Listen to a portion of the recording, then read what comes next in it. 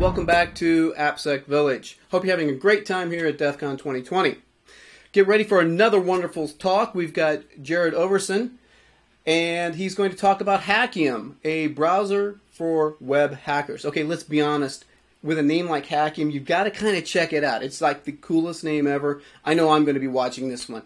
Jarrod is the Director of Engineering at Shape Security, now F5, where he designed and led the development of Shape's enterprise web security platform. Jarrod is a frequent speaker on modern web threats and has been quoted by Forbes, the Wall Street Journal, and CNET, along with many others.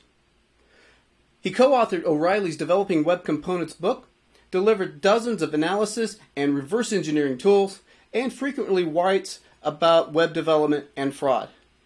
Please welcome Jarrod to the AppSec security stage.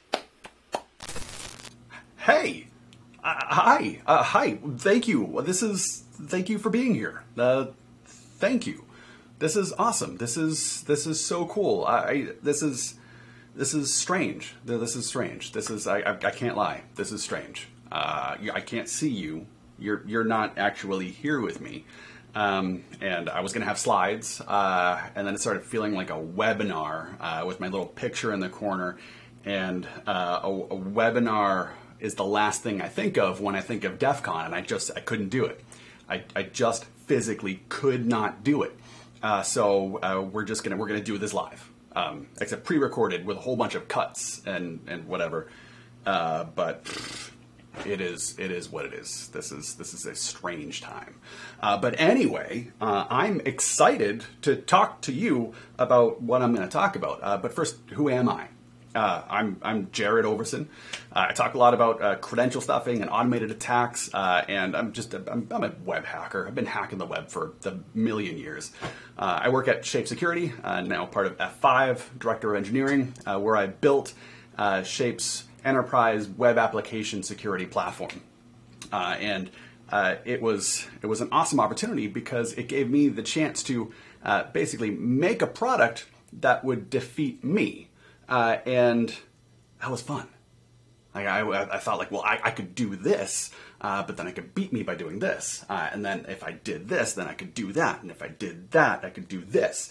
And it was just a cool, fun game against myself.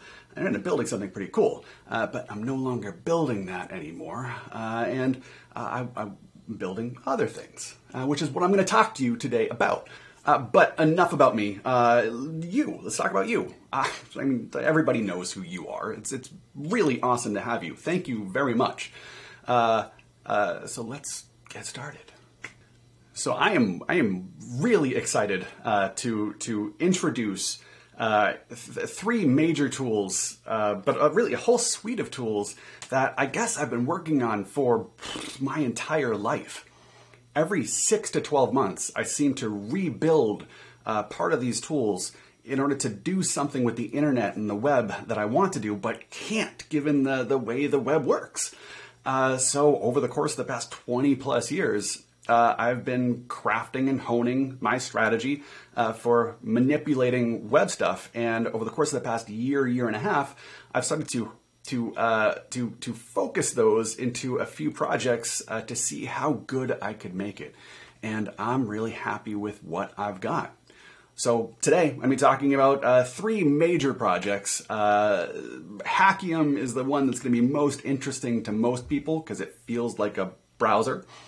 But shift-refactor and shift-interpreter are much more technically complex and give you the ability to mold and twist JavaScript like you're a magician. And JavaScript, I know, is not always the most well-respected language in security circles, but you can't get away from it on the web. JavaScript's what you got, and you have to deal with it. And when more and more business logic is showing up in websites, you have to understand more of it because what is transmitted from a web page to a server is becoming less and less understandable on its own. So all these tools together give you the ability to manipulate web stuff, understand web stuff, and transform web stuff so that you can just control it better, which is awesome. All right, so this session I'm going to be going over 3 or 4 major topics. I'm going to be talking about what Hackium is, going to be going over the REPL and the initialization command and configuration so you can get started. And then I'm going to be going over how to use Hackium with external services like CAPTCHA to solve CAPTCHAs, and also how Hackium generates human behavior to make it bypass trivial defenses more easily. And finally, going to be going over how to use Hackium with shift-refactor and shift interpreter to automatically, programmatically deobfuscate JavaScript. Hackium is a command line tool. It can act as a browser. It's an automation framework. It is a foundation for building web hacking stuff. So Hackium is a Node.js library. It is installable via NPM. You can install it via npm install-g Hackium, which will install the Hackium library and the command line tool globally. So you can install Hackium. It's npm install-g Hackium. Npm will do all of the stuff that it needs to do. It's downloading Chromium R782078. So Chromium is downloaded via Puppeteer right now, and it's a bundled Chromium that is guaranteed to work with that particular version of Puppeteer. Hackium started as a bunch of Puppeteer scripts that grew and were extended and copied over and over again over the course of a long period of time. And for the time being, Hackium extends a lot of Puppeteer's functionality and reuses the bundled version of Chromium, and it will continue to do this for as long as possible until the code bases of each diverge in a way where code reuse is no longer possible. All right, so now we have Hackium installed locally, version 1.0.4. We start that up, we get what looks like a normal Chrome browser. Since we have Hackium running, we can use it just like we would any browser. It comes with one extension pre-installed as the Puppeteer extension bridge, one of the dependent projects for Hackium. This allows Hackium to communicate to and from the Chrome extension API. So Hackium also exposes all of the Chrome extension API to Node.js scripts and automation scripts so that you have access to a lot of additional functionality that is normally inaccessible from command line scripts. So Hackium also includes an in-page client for plugins and functionality to hook onto. So there's a consistent way to share and communicate between the extension and the automation script behind Hackium. So we can use the event bridge to communicate with the extension. We can post messages back to our automation script. And if we had anything else on here, we'd be able to access them. So Hackium also exposes a REPL to the command line. Let's see, we have access to page, which is our active page, page.go to https://example.com. Go to example.com. Let's go back to Google.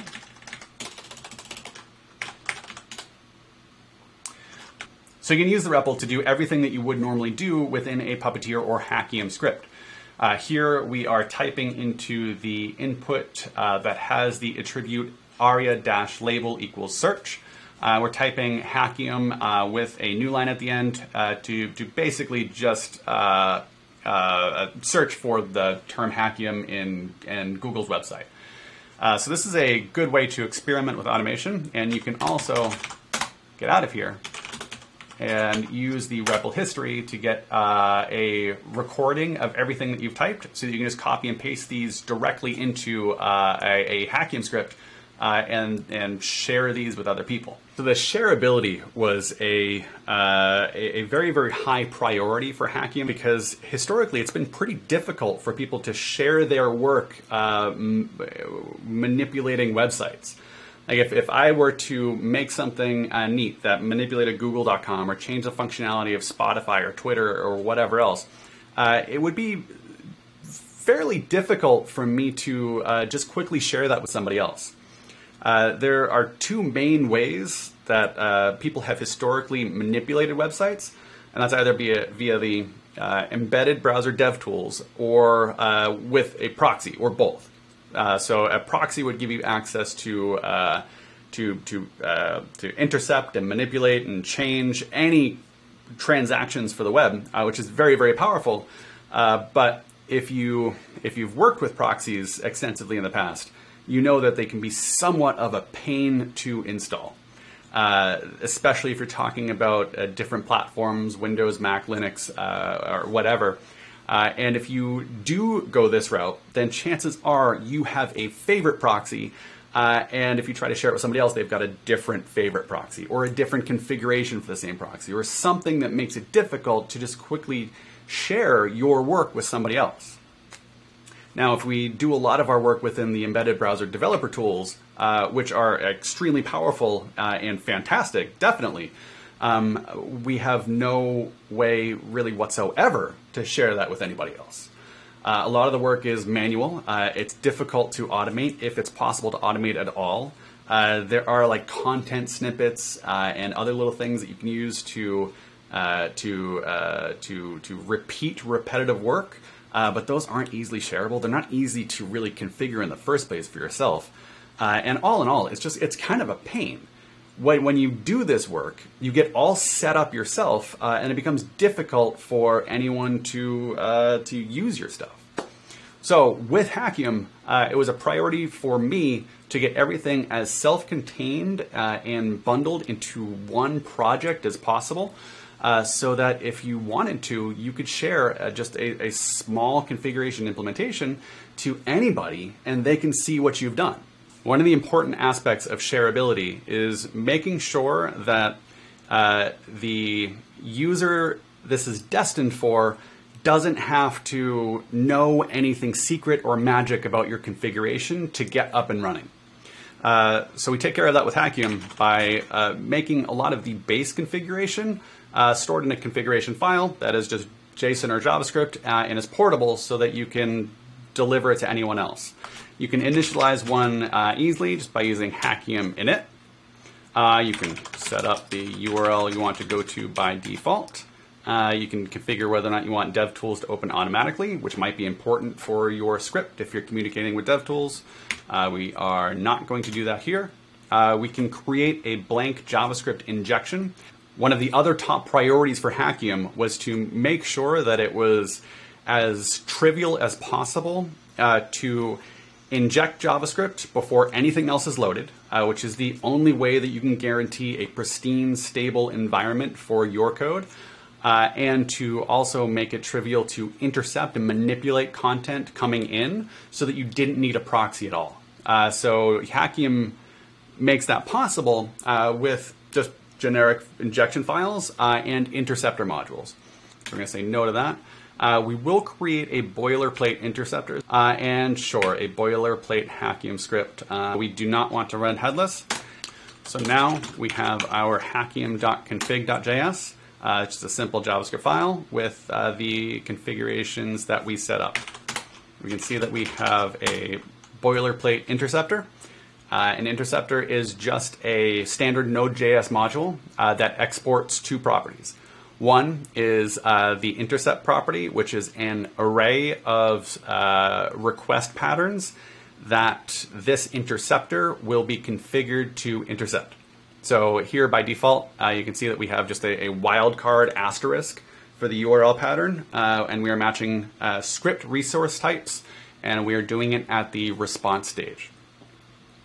And the second thing that an interceptor needs to export is the interceptor property, which takes a synchronous or asynchronous function that can just do something with a request. So to share this work, we could just archive this directory, we could upload it to GitHub, we could publish it to whatever publishy service you want, and anyone can download that and run Hackium with just the command Hackium and see what you did. So now that we've gone over the REPL and the getting started, we can jump into what makes Hackium different than other browsers and how to use its APIs to connect to external services. So if you follow me at all, you know that I talk a lot about automated attacks, things like credential stuffing, scraping, and the trajectory of tools looking more and more human. Now, since this is a browser that is controlled partially by scripts or extensions or power tools that do stuff, it's important for those for the behavior that is being generated to look plausibly human, so that it doesn't interrupt your browsing and your usage. So one of the extensions onto Puppeteer that Hackium provides is automatically generated simulated human behavior. Now, Puppeteer and a lot of other automation tools have the ability to slow down behavior so that it doesn't come all puking out on the page all at once. You don't type large blocks of text within a fraction of a second all at once. You can slow it down. But still, that's not quite human enough. Humans don't have the consistent durations between key presses or mouse movements that all take a certain number of steps. So one of the things I did with Hackium was to make sure that things like keyboard events happen at different intervals and durations, all within a minimum and maximum expected human behavior. And things like mouse movements follow non-direct paths and sometimes make mistakes like this. So this is a slow meandering move. You can see down over here, you kind of have to curve up to get to the point we're looking at. Refresh again, a random, larger curve, much slower this time. We also overshoot and have to backtrack. Do this again, overshoot and backtrack. You know, things that, where if you're looking at it, it would not definitely be automated behavior. This is important because just naive automation detection techniques will check to see whether or not you're clicking consistently at like a 0-0 position on every element, or if you're zipping from one point to another with no mouse move events in between, or if you're moving all in a straight line or at the same velocity, things like that. So we have to account for that so that we can generate behavior that is not automatically blocked by everything that's out there. Now, another thing that you'll probably know if you follow me is that I hate CAPTCHAs. CAPTCHAs are just such a pain in the ass. Most of them are really, really, really bad. And things like reCAPTCHA, Google's reCAPTCHA, seem like they've gotten much, much worse over time. You know, like things like the little grid of pictures where you have to determine what a fire hydrant is or what a bus is, crosswalk, things like that. They're a pain. And CAPTCHAs are things that will pop up in the way of automation all the time. And it's an arms race back and forth trying to make an automated tool that bypasses CAPTCHAs, and then CAPTCHA makers get that tool, figure out how to block it, blah, blah, blah. Now, rather than build in any CAPTCHA solving within Hackium, it's much easier to delegate that responsibility to services and companies whose core purpose is solving and bypassing CAPTCHAs. So you can wire up services like toCAPTCHA very easily within Hackium scripts just by using standard node libraries and node modules to make requests and parse JSON responses. So this is a script that I put together. I am sucking in my API key here just so you don't see it. And next we're going to go to https old.reddit.com/login. We are going to initiate a CAPTCHA request with our API key. We get a request ID. And then we type in our username into the user reg input, Samuel Clemens 90210. We type in our password twice on the password inputs. CTech Astronomy is our password. And then we poll for request results. So the way these CAPTCHA solvers work is that you send a request. It's like, hey, solve this CAPTCHA. And then you poll for a response for when that CAPTCHA is done. So you're just not sitting there waiting. You can do additional work while that CAPTCHA is being solved. So after we've solved that, we input the CAPTCHA response to an element on the page, g-reCAPTCHA-response, and then we submit. So now we can run this script, hackium-e index.js. It'll pop open Hackium, go to reddit.com's signup page. Notice how the keyboard typing is not instantaneous, but it's not consistently slow. It's kind of a blip, blah, blah, bleep, blah, bloop. That's the technical term for that. So now that we're done, we're going to pop over to the console, see that we're waiting an initial timeout for to CAPTCHA.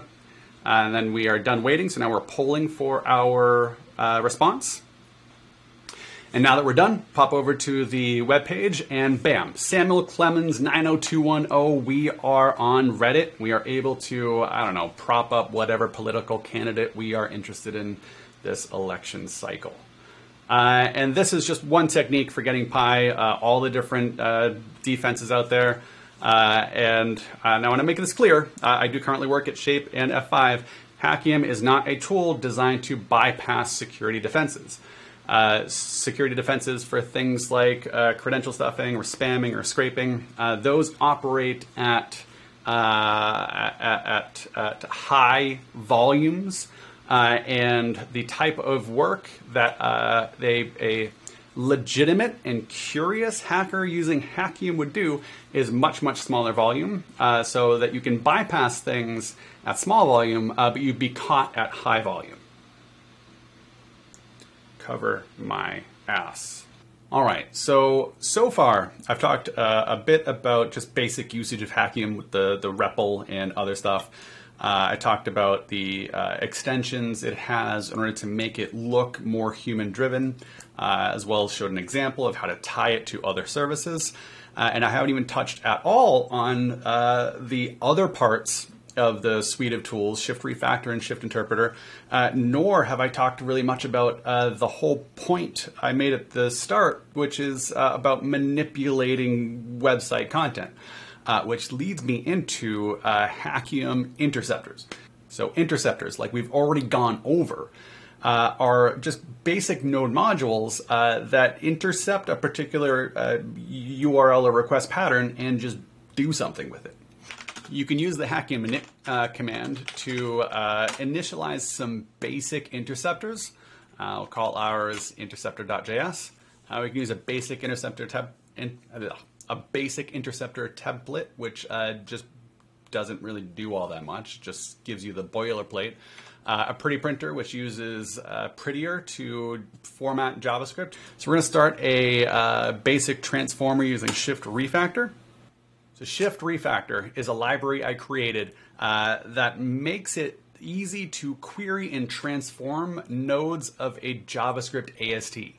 An AST, an abstract syntax tree, is just a data structure that represents something that was parsed. So the AST I'm talking about is just a big old JavaScript object that represents JavaScript source code.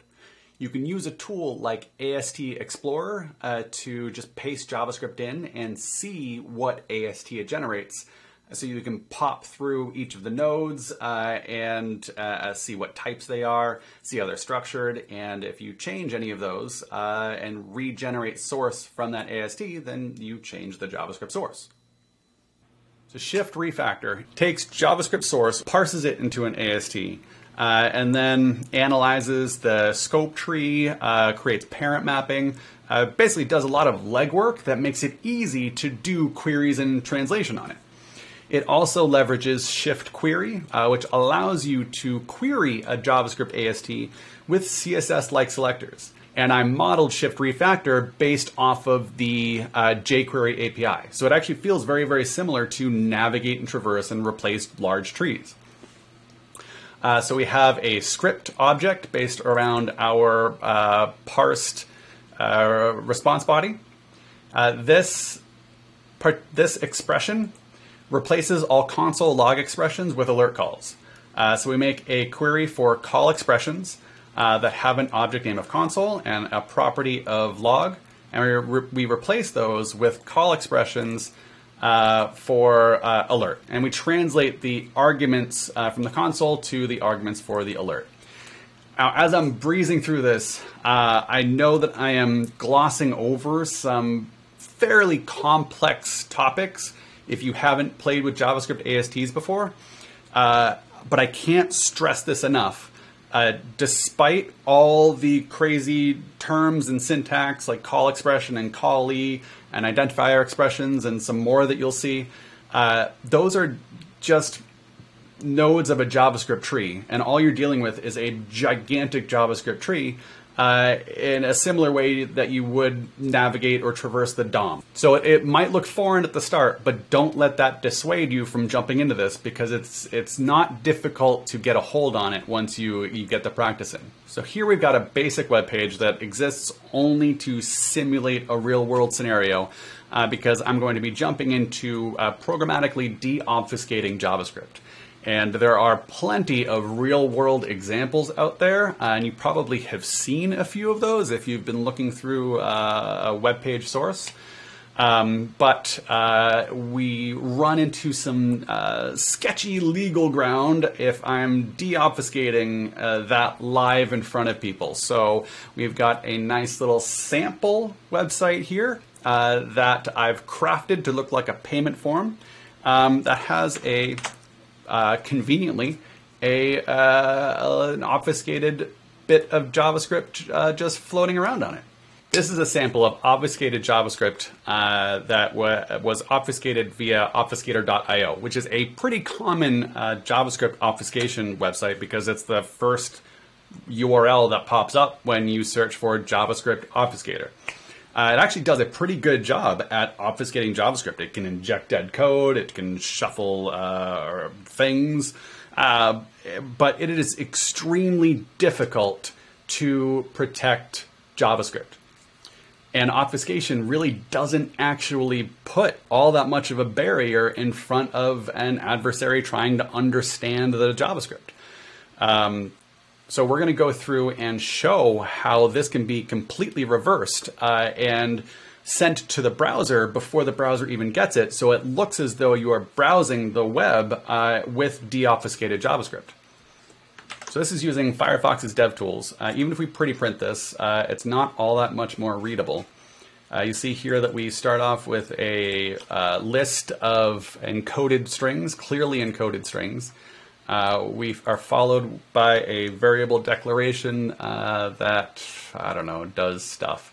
It has an alphabet here, and given that these are encoded, this is probably the decoder.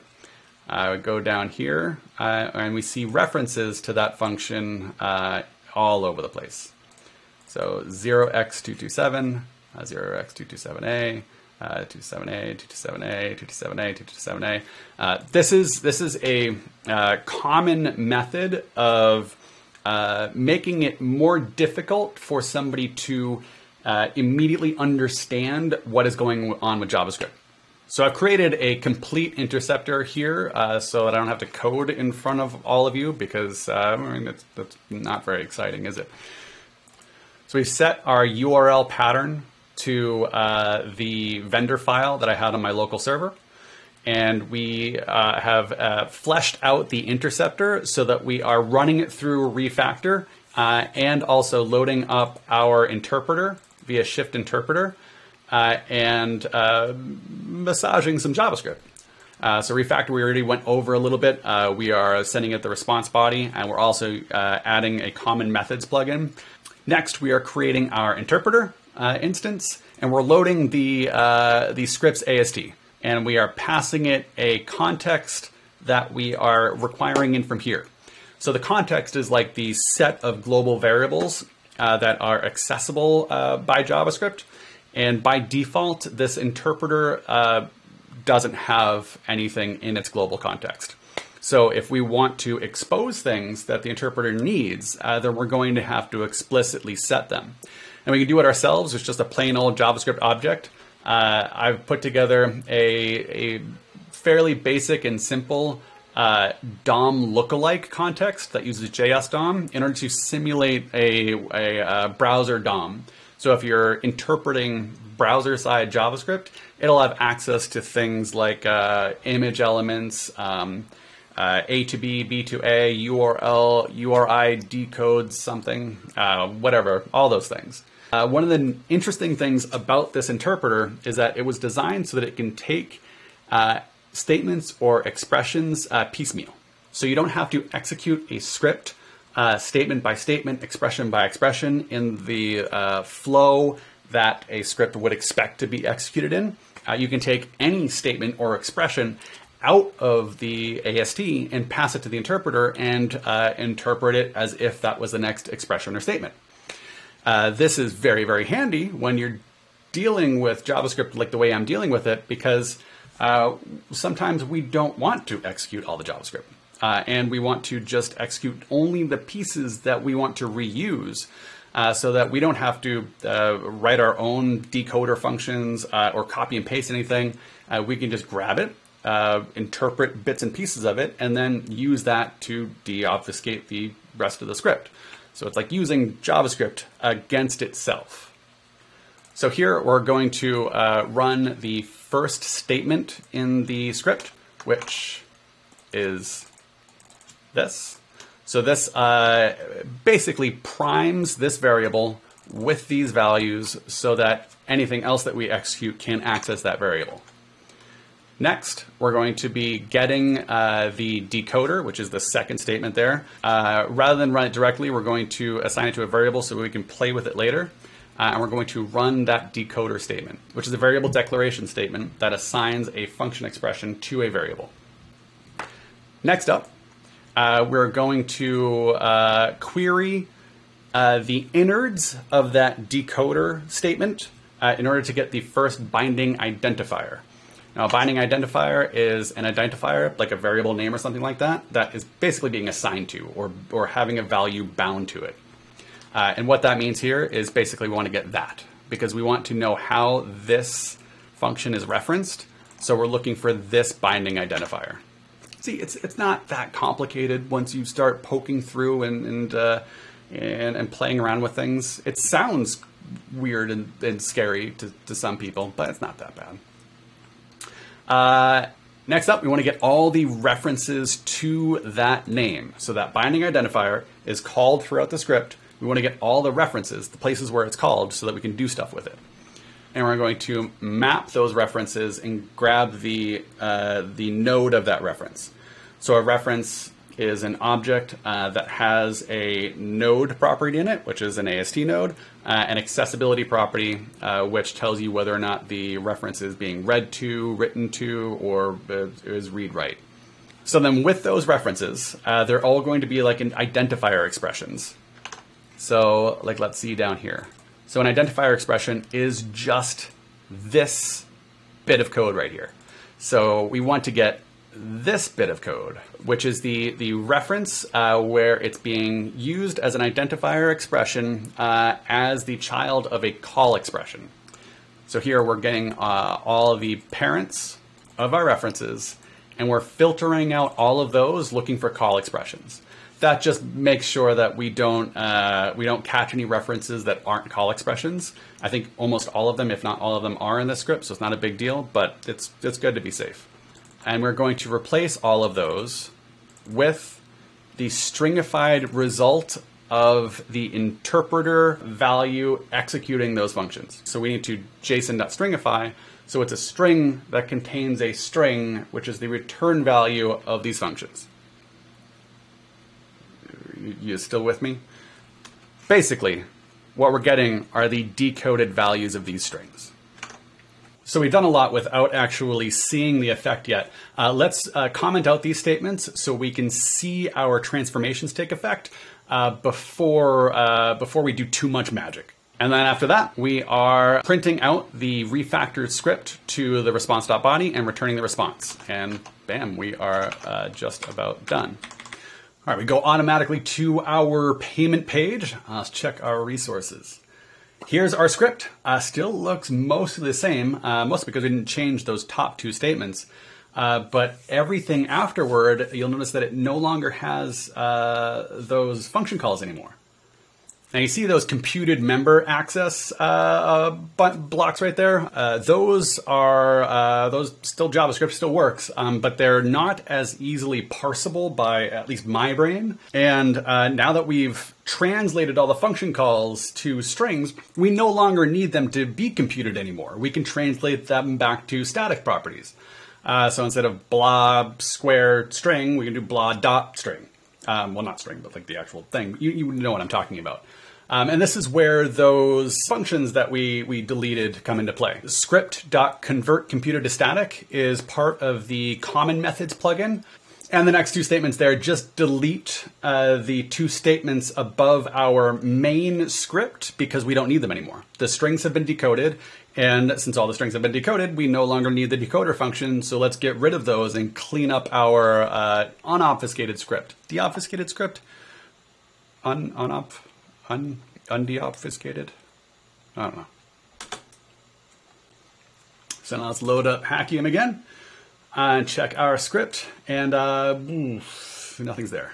Oh, it is there. We had scrolled down. We were too low. But now this is our script. This is basically very close to the original script, minus some still the identifiers that are still wonky, but not much we can do about that. But you can see what it's doing. There's no sort of misdirection anymore, and it's real code. All right, that's it. There's just a few lines of JavaScript that can just completely deobfuscate obfuscated JavaScript. Now, I'm talking a lot about deobfuscation, but there is a lot you can do with all the JavaScript across the web. Even a site like twitter.com has a huge array of user-friendly, intuitive methods that could just provide you with an API to all of Twitter, but it's hidden away in the JavaScript so that you can't touch it via the console or anything else.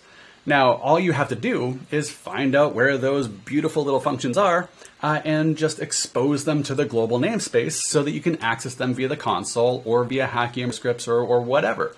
And by if you're not a JavaScript expert, by exposing to the global namespace, all I'm saying is take a chunk of JavaScript and prepend to it like a window.myExposedVariable equals the stuff you want to expose, and that's it. Like you have an exposed API that you can access easily with Hackium scripts, which then allows you to basically tweet via Node.js without using a developer API key or anything like that. Well, that's about all I can cover in the session, and we actually smashed a whole lot of content in a very, very short period of time. But it's because I was so excited, and there's still so much more to talk about. This is just the tip of the iceberg, and I just barely dove into what shift-refactor and shift-interpreter can do, and I didn't even talk about any plugins. And I didn't talk about Chrome Extension API, talking with the Chrome DevTools protocol, and all sorts of stuff that I could just talk about for days or hours or so much time. I'm going to be putting more of this content on YouTube because that's, I guess, how people consume content nowadays.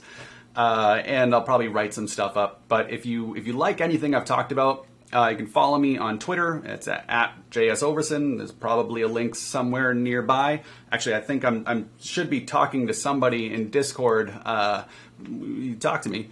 But yeah, I like this stuff. I like making the web do things that I want it to do. And this is why I've built this stuff, and I hope you enjoy it.